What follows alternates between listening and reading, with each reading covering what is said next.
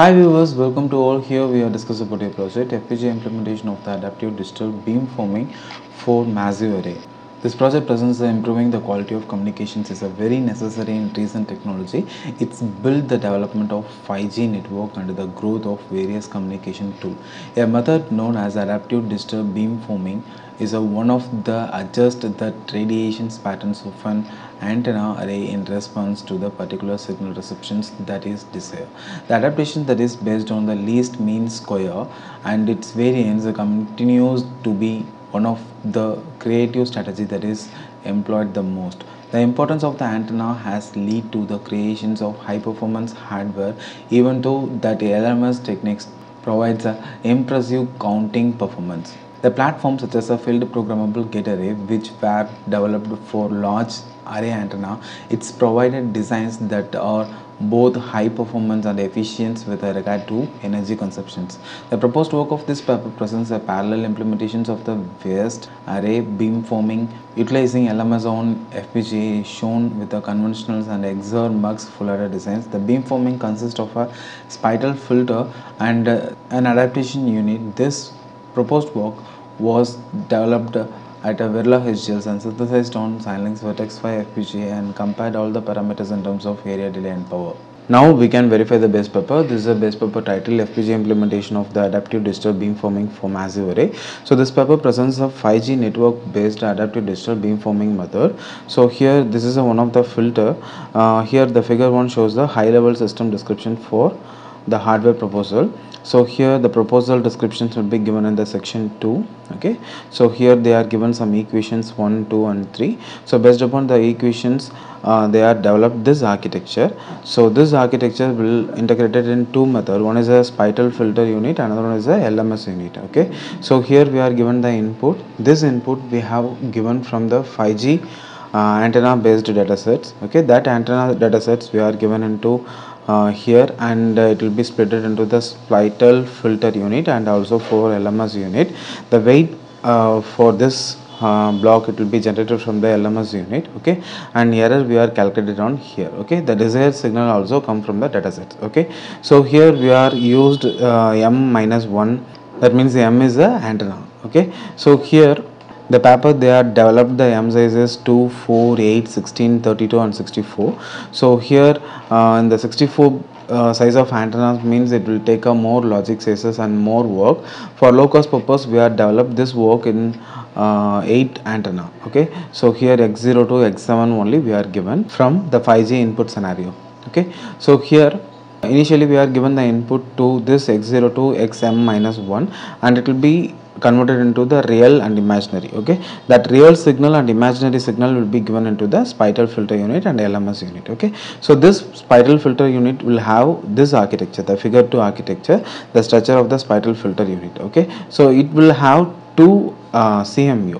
Okay, so CMU means complex multiplier unit. Okay, and PAT. Okay, PAT means pipeline and a tree unit. Okay, add a tree unit. Okay, so here this CMU architecture will be given on here the figure 3. Okay, so here they are used as a multiplication, subtractions and addition. Okay, for this multiplications we are used as a array multiplier, and additions we are used as a ripple carry adder, and subtractions we are used as a ripple borrow subtractor. Okay, so here the figure 4 it will be showing the PAT method. Okay, pipeline adder tree unit. Okay, so after this CMU, okay, we need to add all the bits. Okay, that means Z0 signal means every 0 signals we need to add into the PAT. Okay, that means real and imaginary part. Okay, so that signal we are given into here and will be taken as a Y output. Okay? After this method the LMS architectures we need to generate it. Okay, that is for the weight generation. Okay, so here this is a LMS unit. Okay, this internal architecture will be given on the figure 7. Okay, so XI and XQ and EI and EQ. EI and EQ means it's a error signal. So this error signals will be separated from the desired signal. Okay, after subtractions we will be taken this error signals. Okay, so this all the architectures we are developed into the Verla HGL, and for proposed method we have designed all the full adders and half adders into the XOR architecture. Okay, for area, power, delay detections. Okay, so this is a test bench of the architecture for the existing method. So this is a test bench. Okay, here we are generated a 5G scenario based input signal for noise signal generations and desired signal generation. We have used as a data sets. Okay, so this data sets, so this is a data sets. Okay, so this is a noise signal. Okay, we have two different data set for this project. Okay, and once it will be loaded into the test bench, the top model will receive this input signal SI X02 XI X7. Okay, so it will given into the spatial filter unit and LMS unit. Okay, after that we have construct all the internal architecture. Okay, so this simulations we have given in here. Okay, so this is a simulation for conventional method, and so this is a simulation for XOR mux method. Okay, here you can check the output. So this is a 5G inputs.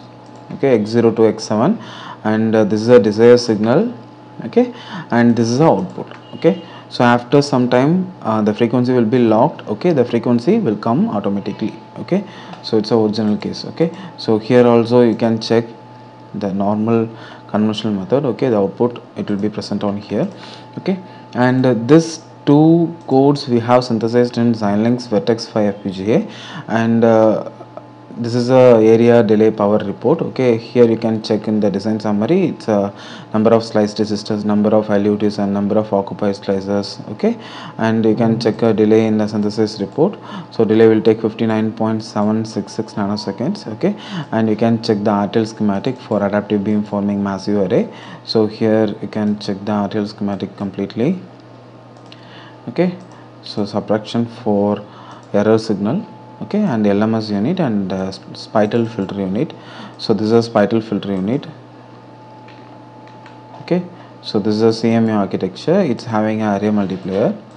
Okay, and subtractor and carry adder and LMU unit. Okay, array multipliers and the ripple carry adder method. Okay, so the total constructions of this work it will developed for 8 antenna. Okay, m equal to 8. Okay, and the same method will be constructed for the XOR mux flooders. Okay, so this is a area delay power report.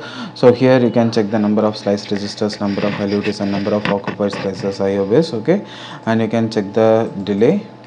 Okay, delay will take 24.021 nanosecond, and this is a RTL schematic for that. Okay, and this comparisons we are updated in the comparisons document. Here you can check the comparisons for the two comparisons. Okay, this is a comparisons analysis chart. Okay, and we have written abstract document for this project. So this is a base purport abstract enhancement of this project, existing system disadvantages, proposed title, proposed abstract advantages, and proposed systems with related nodes.